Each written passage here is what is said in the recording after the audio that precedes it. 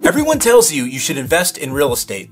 I'm going to show you the 5 ways you get paid when you actually do. Hey y'all, my name is Keith and I am a mortgage lender in Nashville that is passionate about helping people finance real estate smart. And today I'm actually going to show you a real life example on how you can make money in real estate, with a little bonus idea at the end that actually might make you more money than the individual investment itself. Number 1 is appreciation. This is the thing that I think most people think about when they buy investment real estate, but it's really the cool thing about real estate, and it's that you kind of hurry up and wait. Real estate is a get rich slow strategy. If you just look at any period of time in real estate history, over time, real estate goes up in value. And if we look at, let's just say this example here, 20-year appreciation rate, you buy a $600,000 home with a 4% annual appreciation growth. There are some areas, even in this market, where we've seen a 7 to 10% appreciation rate year over year right now in 2024. And so I'm just using 4%. You buy a $600,000 home, you wait, and over time, after 20 years, that home goes up to $1.3 million.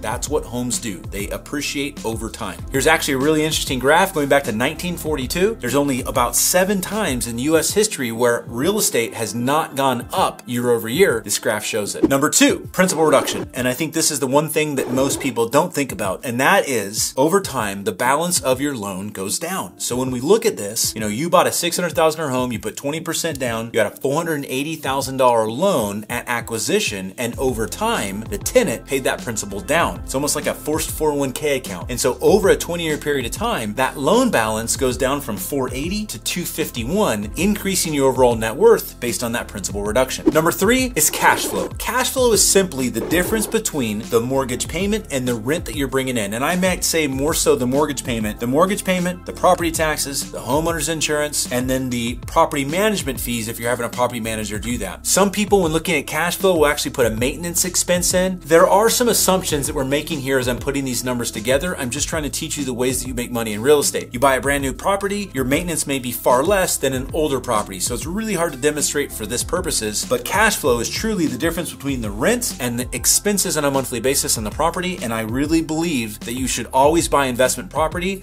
on the front end. And what I mean by that is it should cash flow. I don't like speculative purchases on an investment real estate, meaning, hey, it's just going to go up over time. I'm losing money on a monthly basis between the rent and the mortgage payment, but I know it's going to go up in time and I'm going to make money that way. I caution you in doing that. Try to make money on the front end, making sure that the property cash flows. Number 4 is depreciation, and this is the magic number. Depreciation is a paper loss that the IRS allows you to take to offset the income that you make on the property. Yes, it's a fictitious loss that you are not actually having that allows you to offset the income on the property. And this is one of the main reasons why I do not pay any income tax on the rental properties that I have, is the tax structure that we've created and the depreciation within it. I am not a CPA and I cannot give you tax advice, so make sure you consult your CPA on this and your ability to depreciate. But the IRS actually forces you to take a depreciation every year on the investment that you make. So when your income comes in, you have all the expenses, and then there's an additional paper loss depreciation that comes in to offset those expenses. So you're basically making income on the property and then not paying any income tax on it. Things you need to know about depreciation. You do have to recoup or recapture it when you sell the home. There's a lot of other strategies that I've talked about in other videos on how you can exclude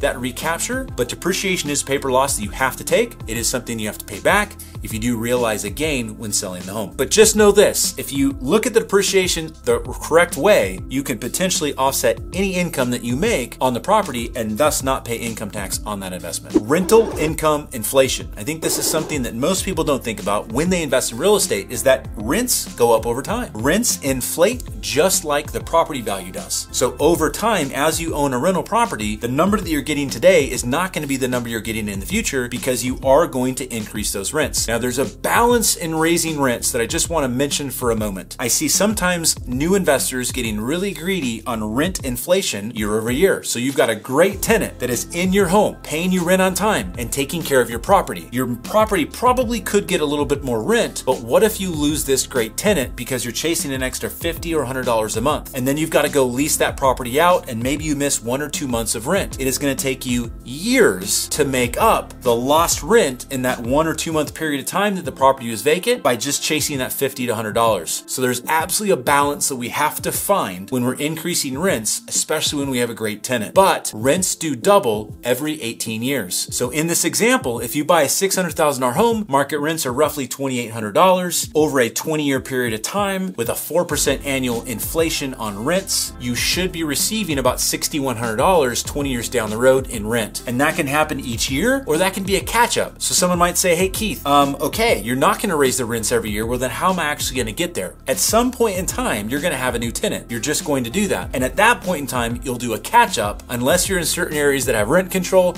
My advice would be don't invest in those areas. Now remember, there's the bonus that I'm gonna talk about, which is potentially, if done right, a way that you can make more money doing that than the actual investment itself. But what I do wanna do is kind of put this together for you to show you how these 5 ways could look if you actually invested in the $600,000 piece of real estate. Hey y'all, my goal with this channel is to teach you how to finance real estate smart. And if that is something that you're interested in, please make sure that you like this video and subscribe to my channel so that you get to see more content like this. So check this out. After 20 years, your home value's gone up to roughly $1.3 million. Again, we're making assumptions here, but it goes up to $1.3 million. Your rental income has gone up to $6,100, and your loan balance is now $251 because you've paid that down. This is like having a $1 million stock portfolio. With a fixed mortgage payment of roughly $2,700, you potentially have monthly cash flow now of $3,400 a month. Imagine if you would have bought 5 of these. So how do you make money on this? How do you access this capital? How do you use this as an investment to fund your lifestyle? Well, number one is that cash flow. Mentioned, you potentially have $3,400 a month in cash flow on this. If you would have 10 of these, that's like $34,000 in income off this property. The second way without selling the asset and realizing capital gains is called equity stripping. I actually haven't done a video on this. Comment below if you'd like me to, but equity stripping in this situation would potentially put $734,000 in your pocket tax-free. Here's the deal. Again, consult your CPA, but the IRS does not define a loan as income. So this property has gone up in value and you have paid the loan balance down. You've got roughly $1 million in equity in the home. It's worth $1.3 million. The loan balance is around $251,000. You've got like $1 million in equity that you could potentially access. In a cash out refinance, you can typically access 75% of the value of the property, which would give you about $700,000 you could take out. Now you have to pay a mortgage payment on this. I get it, but remember, the rents have gone up to $6,100. So under this example, you could potentially put $700,000 in your pocket tax-free because it's a loan. You don't have to pay income tax on it. And your mortgage payment would be about $5,500, $5,600. So you actually still would have some cash flow by putting $700,000 in your pocket tax-free. It's genius. All right.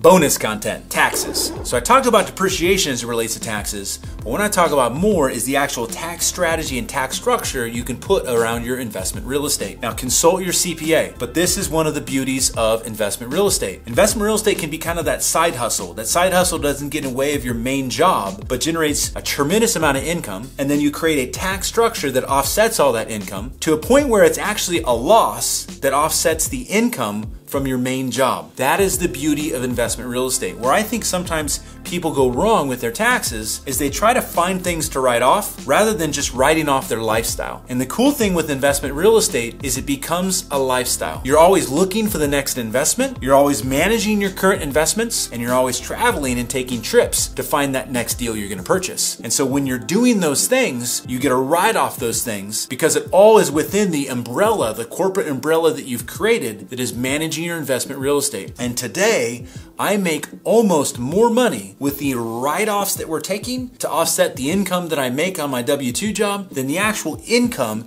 that the investments are bringing me because of the tax structure we've created around our investment holdings. Now, if this is interesting to you, share this video with your tax professional, and I'm curious on their thoughts and how it might relate to you. So in creating this video, the 5 ways you build wealth in real estate, I kept on coming up with new ways or additional ways that you actually build wealth through investing in real estate. And one of those ways is what I call building generational wealth. Real estate builds wealth for yourself, but it also is going to build wealth for your family. Now, I have not created that video yet, but I will. So if you subscribe to this channel, you'll get notified when that video drops. Until then, check out this next video. I think it's perfect for you.